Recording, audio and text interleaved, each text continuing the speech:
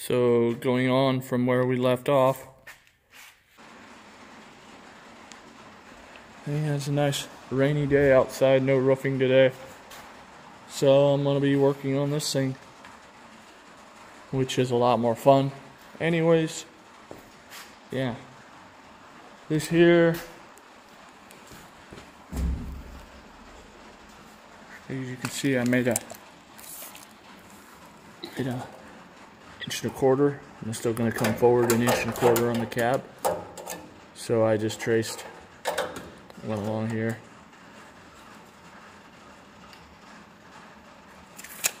Trace that round. And I'm just going to tack this. These rockers are going to get replaced then. This side's actually pretty solid, but I'm just going to replace all of them. Well, we'll see about that one. Might as well though.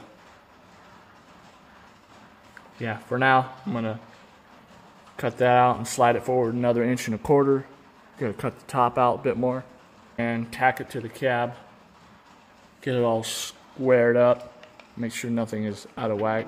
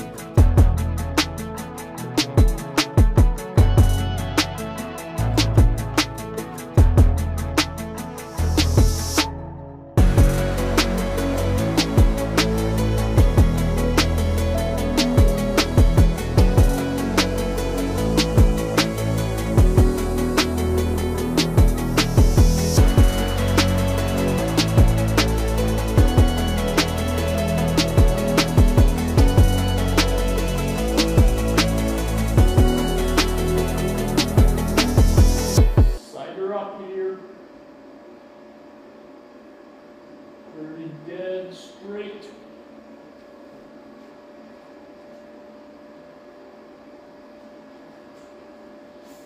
I already took the straight edge on it.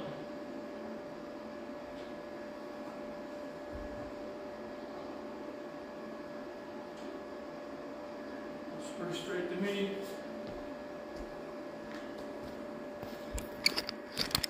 Go ahead and weld these puppies up here. Needs to go in a bit. Same on that side. Get those welded up, and then probably get this tacked up so everything stays.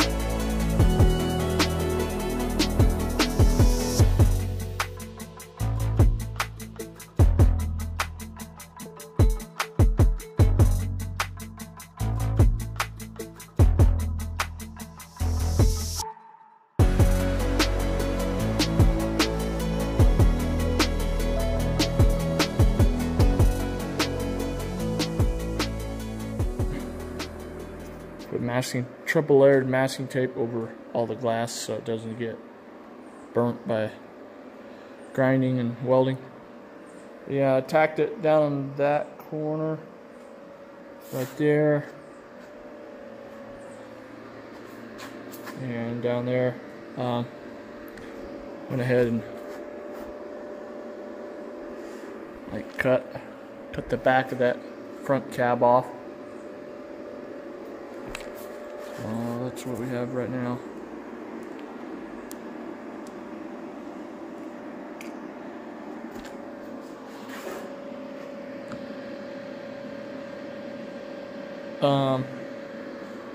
Now I'm going to figure out how much of this I need to move towards the back to make it fit, like how much I need to chop out of the door.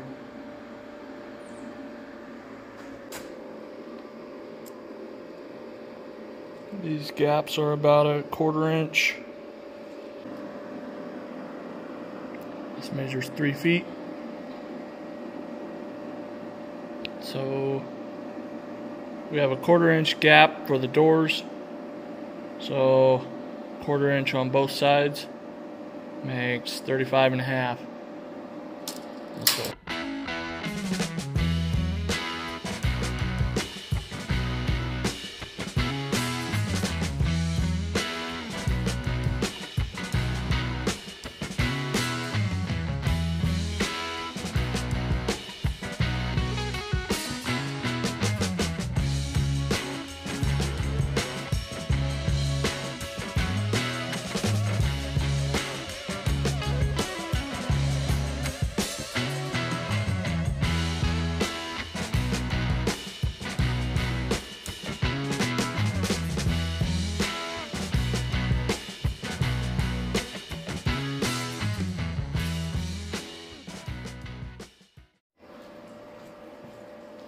So I definitely didn't make a mistake here.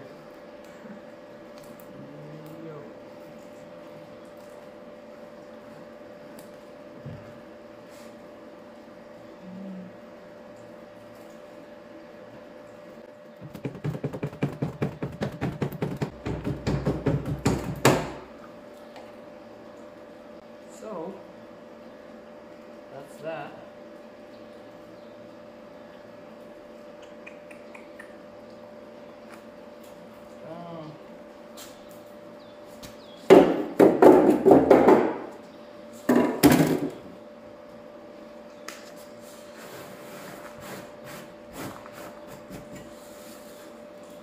The main thing is I had to cut it. I couldn't cut it any farther back because of this mechanism for the window. I wanted to disturb this off. The outside is cut. Now I gotta figure out how it's all gonna fit together. This has to be moved all the way in here.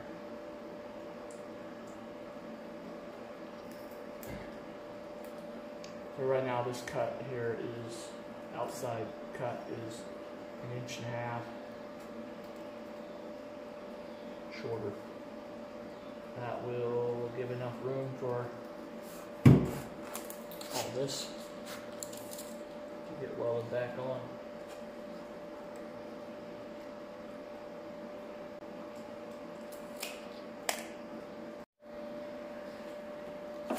So what I did is I got my outside cut right once, and then I'm going to deal with the inside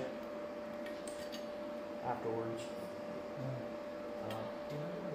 As of now, that's what I would recommend doing.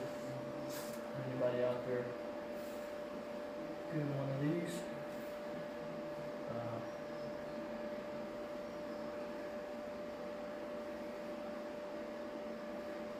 I think I'm going to go ahead and cut. Mess with the structural integrity of it too much.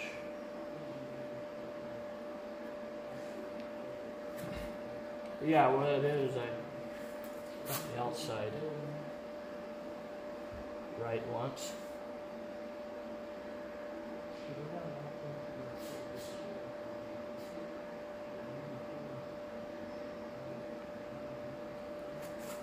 Now, the other side I have to take this same amount out.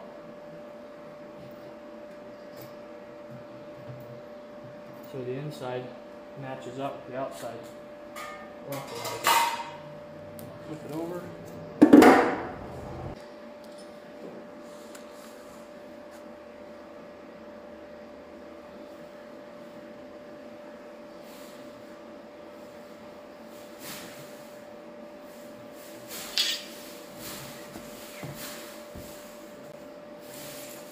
So I need to take out 5 inches. 5 inches. So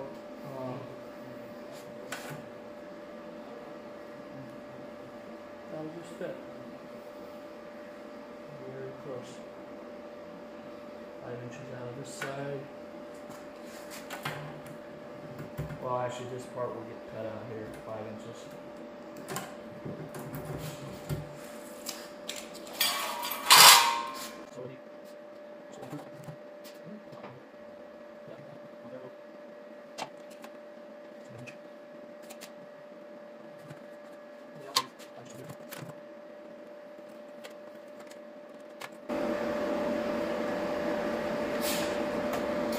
Just going to go ahead and just cut it straight across there, and then we'll fill this.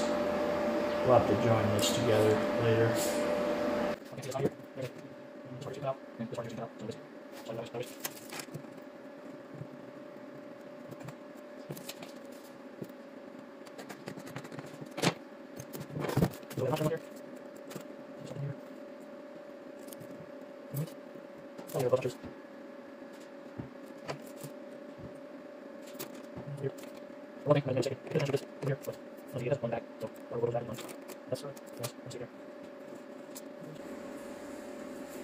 And we're only cutting the inside skin, not the outside.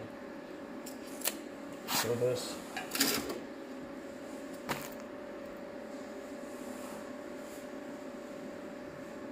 Yeah, so it comes over to here. I'm going to open that seam up there so we can slide it in. But let's get it cutting.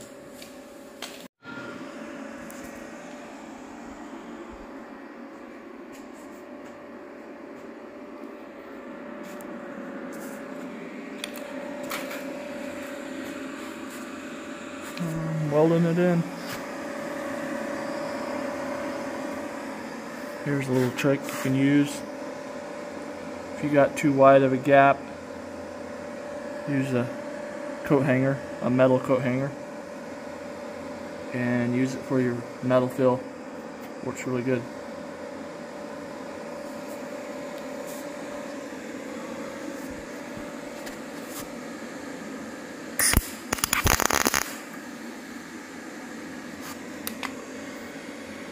Yeah, you go along there.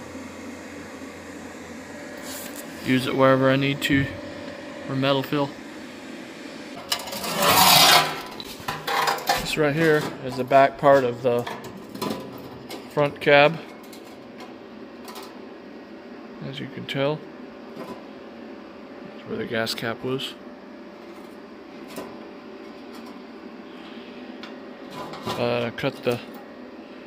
Drilled the spot welds out and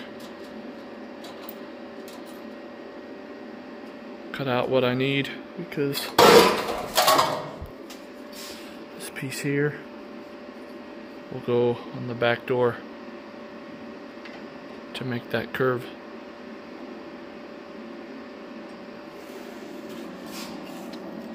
That's the back door. Shorten that down. So this is gonna go something like that. Right there. Should work. I know it's gonna work. Right there. I'm gonna tack that in. Cut that out, whatever I have to make that fit.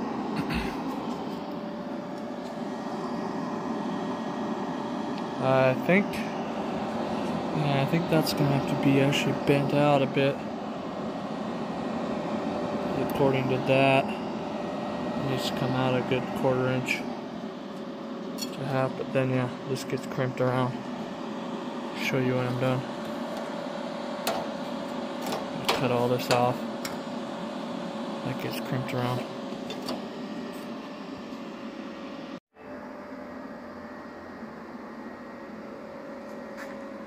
Got it pretty close to right.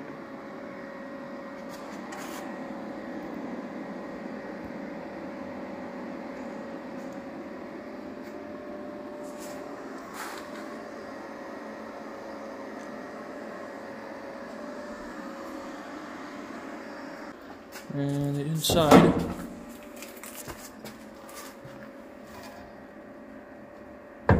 Oh, I forgot to mention, the door is tacked on the truck on the bottom, two bottoms in this corner. And it's lining up pretty good. It's definitely going to take some tweaking here and there. That's basically the A-pillar from the front. And I didn't take a video of notching all this because it's too back and forth. I had to take the door off like 4 times till I got this cut right. It's really close. Looks like the bottom I can keep all 3 bolts, but the top I had to trim this over here, this flange there. I went and cut that off so that clears. There's not much clearance, but the door gap should be good. Had to tap this outside bevel there. I had to tap that down a bit.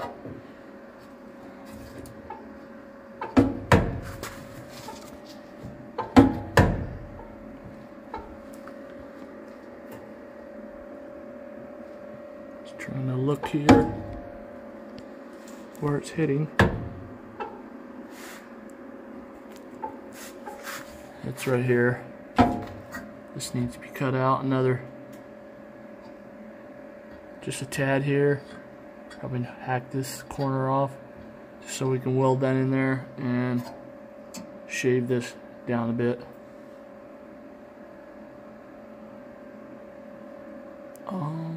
Then I'm gonna go ahead and weld it in. Probably weld a strap, roll a piece of metal across here, so it's basically tacked here, and a piece of flat steel here to keep it from flipping open. Then we can tack this up here. Then we should be able to open the door. Moment of truth. First time trying to open it.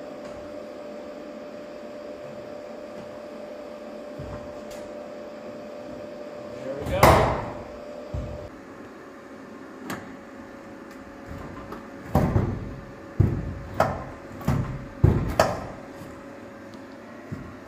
Looks like this when it opens.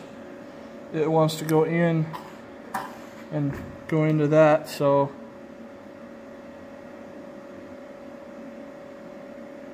this here I believe will have to be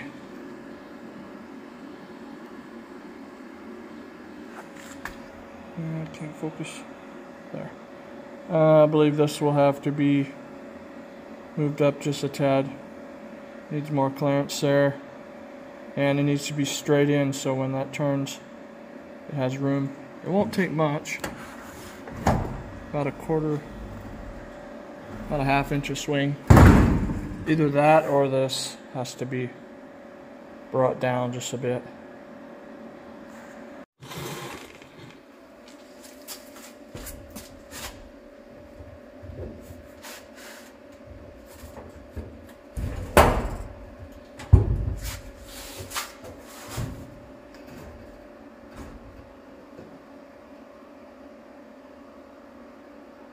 My brain right now trying to figure out this B pillar.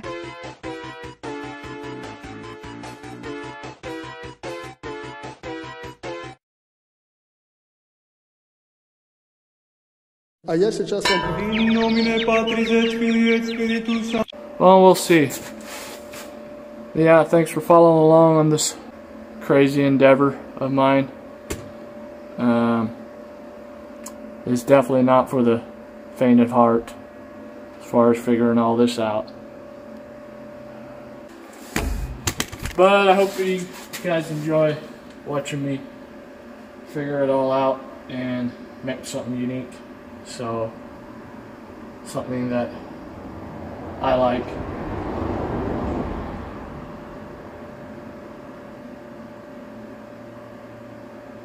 yeah, thanks for following along.